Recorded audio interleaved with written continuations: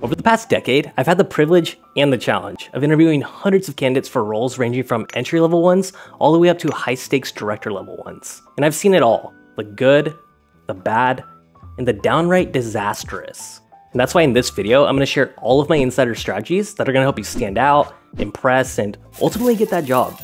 Make sure you watch until the end because I'll be covering everything. From your pre-interview preparation to that crucial post-interview follow-up email you're stressing about when to send. So let's dive right in, starting with the first key factor that's going to determine your success, which is your preparation.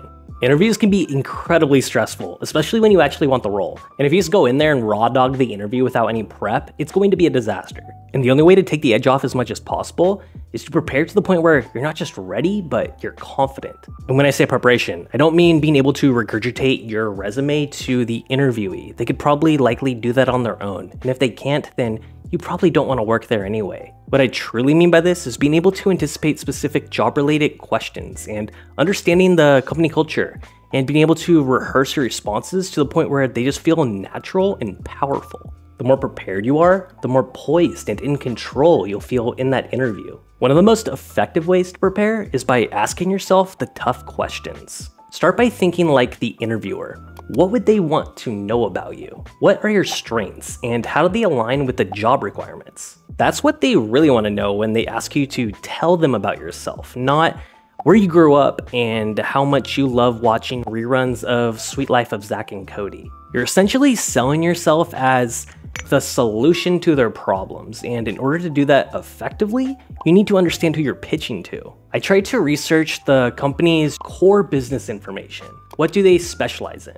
How big is their team? Are they a public or private entity? Knowing these details, although I know they might sound like little details, they just help in refining your responses just that much more. It just shows that you've taken initiative to understand what the company actually is all about. Another great way to do this is just to dig into their mission statement. What do they stand for and how do your values align with theirs? Also see if I could find recent news articles or press releases or simply just go on their social media and see what their latest, newest developments are. That could also help you ask insightful questions at the end of the interview because you are showing that you're not just interested in that role, but you are also invested in that company as a whole. And that type of preparation and enthusiasm can make all of the difference when it comes to choosing who you're going to go with. Next is to simulate the interview environment with mock interviews. This step is crucial because it helps you practice your responses and get comfortable with the flow of the conversation. You can do this on your own simply by recording yourself answering common interview questions. Why do you want to work for this company? What attracted you to this position? What are your strengths and weaknesses? Can you describe a time when you faced a challenge at work and how you handled it? Where do you see yourself in 5 years? Play back that recording and pay attention to your tone, body language, and clarity. Do you sound confident? Are you concise and to the point? If something feels off, revise and try it again until you get it right. The key here is just to be brutally honest with yourself. If you were in their shoes, would you hire you? If that answer isn't a resounding yes, identify why and begin to work on that. And if possible, see if you can find a friend or a mentor to step in and act as the interviewer. This adds a layer of unpredictability since they may throw in questions that you weren't anticipating, mimicking a real-life pressure situation. Hopefully you have some brutally honest friends so they can just tell it like it is, and that'll provide invaluable feedback when fine-tuning your responses. The goal of this is not to script your responses word for word, because that just comes off as rehearsed and inauthentic. Instead, you just want to be able to internalize those key points naturally because the chances of the interviewer asking those exact same questions are slim to none, but they may ask variations of those questions and you'll be able to answer those questions with those key points in mind. Also make sure your resume is updated and just meticulously proofread for grammar errors and misspellings. The interview process can often be super lengthy and your experience may have evolved from the time that you submitted your application initially to the point of your interview. And again, small things, but just having that updated resume shows that you were serious, that you are acknowledging that they might not have the most updated information and you are here to provide that for them. Which is why I say always bring a few printed copies of your resume and don't just assume that the person has one. We usually do, but if it's a really busy day, we might not. All right, so at this stage, you've prepared as much as you could, you got a good night's sleep, and it's interview day. When it comes to attire, aim to align your dress style with that company culture. You can usually gauge a company's dress code just by going on their website or their social media or asking the recruiter in advance. If you truly don't know, I always say err on the side of caution and dress more formally. Just show that you are trying to make a good first impression and you're taking this seriously. Regardless of the position you're applying for, your appearance plays a significant role in that first impression, long before a conversation ever begins. I've seen how coming in casual clothes, especially at a law firm, can affect a candidate's chances. And I will take note if you come in with jeans and t-shirt and some Skims on. A good mental exercise is to tell yourself that the interview starts the moment you leave the house. For all you know, your interviewer or an employee of that company could be standing right next to you when you are complaining to your barista about how they messed up your 15 customized item drink at Starbucks. So from the moment you leave the house, it's important to project that friendly, confident, professional demeanor. And punctuality is a non-negotiable. Arrive early enough so you're not worried about traffic or parking and you have time to freshen up and mentally prepare. I always say 5 to 10 minutes is the sweet spot. You obviously don't want to be late, but you also don't want to be the person waiting in the lobby 30 minutes early, forcing the interviewer to feel like they have to rush to see you sooner because they feel guilty. While you're waiting, if there are employees passing through or there's a receptionist, acknowledge them. You can be friendly. You don't have to strike up a full conversation. You know that they're working, but at the very least, don't be rude to them. If you're rude to the staff, it's going to get back to them and you are not going to get the role. If my secretary told me that the candidate was rude, I wouldn't even ask for specifics. I would just cross out their name immediately. The last thing you want is to be remembered for the wrong reasons. So now is the main event. When your interviewer calls your name, smile genuinely, make eye contact, stand up, and offer a firm handshake. Creating that strong first impression is crucial, and oftentimes your nonverbal cues speak louder than your verbal ones. So in those moments, you want to be focusing on projecting enthusiasm and confidence. With that said, also say their name.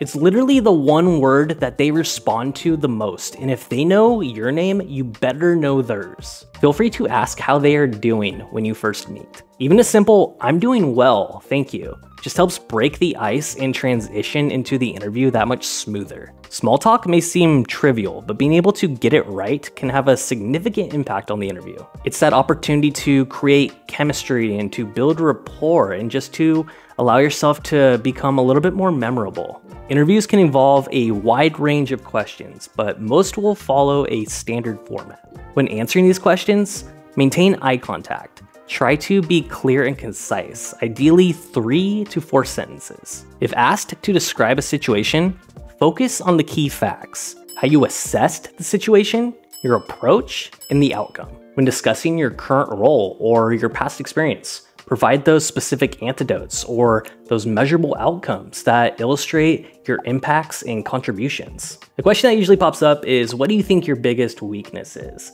And I see candidates try to get creative and say things like, "I'm a perfectionist," or "I work too hard," and they think that it's some type of cheat code that employers look at as a positive thing, but this is a red flag. Instead, choose a genuine minor area for improvement. An example of this would be something like, "I can be quite self-critical, which sometimes leads me to second guess my decisions or overanalyze my work." And follow up by saying how you are working on this by accepting more constructive feedback and celebrating your wins, no matter how small they are. Just make sure that this is a manageable weakness that won't harm your overall candidacy. On the other hand, another question that often comes up is, what are 3 adjectives that describe yourself? Just as politicians are trained to focus on 3 key issues when they're campaigning, you should focus on 3 key points that highlight your strengths and align with what the company is looking for. These are the key attributes you want to ensure stick with the interviewer. Personally, I always tend to use curious, adaptable, and collaborative. Curious shows that you are eager to learn and grow. This tells the interviewer that you're the type of person that's always seeking out new information and that you're always looking to strive and improve. Being adaptable means that you can thrive in changing environments and that you can handle unexpected challenges with ease. Describing yourself as collaborative showcases that you work well with others and that you're able to contribute to a team. You'll also likely be asked why you want the job. Here's where you highlight your aspirations and how they align with the company's objectives. Focus on your past achievements and how you plan to contribute positively to the company. Instead of saying, "If I'm hired," confidently say, "I will bring innovative ideas and make a significant impact." After playing question roulette for a bit interviewers will now usually give you the opportunity to ask them questions. I always like being asked, what's your favorite part of the job? Or what do you like most about working here? This shows genuine interest in the role and helps you gauge the company's work culture. This also opens the door for friendly, informative small talk where you'll have a chance to gauge what the position and what the company is really about from someone on the inside. People also just love to talk about themselves, and this will provide an outlet for that to occur while you regroup. Another great question to ask is, have you been interviewing for this position for a while, or is this moving quickly? If they say that they've been looking for a while, follow up with, what do you believe the missing X factor is that prior candidates did not have? The answer to this question is so important because they are literally going to tell you exactly what they are looking for. And if you believe that you possess that X factor, you're going to follow up by confidently telling them why. When this stage is over, hopefully you feel really confident about how all this went. With that said, now's not the time to talk about personal matters or time off or scheduling or salary unless they ask. You don't need to let them know that you are planning to take a month vacation to the Bermuda Triangle. These details are all best left for later stages, like when you are reviewing the contract because they actually gave you the job. Just wrap it up, thank them again by addressing them by their name, be friendly to anyone walking in your path, get your $30 parking validated, and just leave knowing that you did the best that you possibly could. If you're like younger me, you're probably sitting in the car going back and forth wondering when you should send that follow-up email or thank you card that you think is so important that you gotta send out to remind them who you are because you think that they already forgot you existed the moment you walked out the door. That's sarcasm, obviously. I do think it can help, you should do one, but I think at this stage, if an employer likes you, sending a thank you email or a card isn't going to be the difference maker between you getting the job or not. But for the sake of professionalism and continued interest in the position, a follow-up email after 24 hours is appropriate. Your thank you just needs to be personalized and express genuine appreciation. Here's a template you could pause and read for inspiration to help guide you, but remember to customize it to reflect your unique experience and specifics of your interview. If they didn't tell you about when you would be hearing about next steps and it's already been one business week, you can follow up with another email at that time. But avoid repeatedly calling and being pushy because that is not going to be in your favor. But none of that is going to happen because they are going to offer you the job because you did everything you could and you are so more prepared than everyone else. If you haven't already, please hit that like button and also subscribe. Also, let me know what other topics you want me to cover in this Executive Explained series that I've just created. Good luck, you got this, and I'll see you on the other side. Later. It's been 84 years.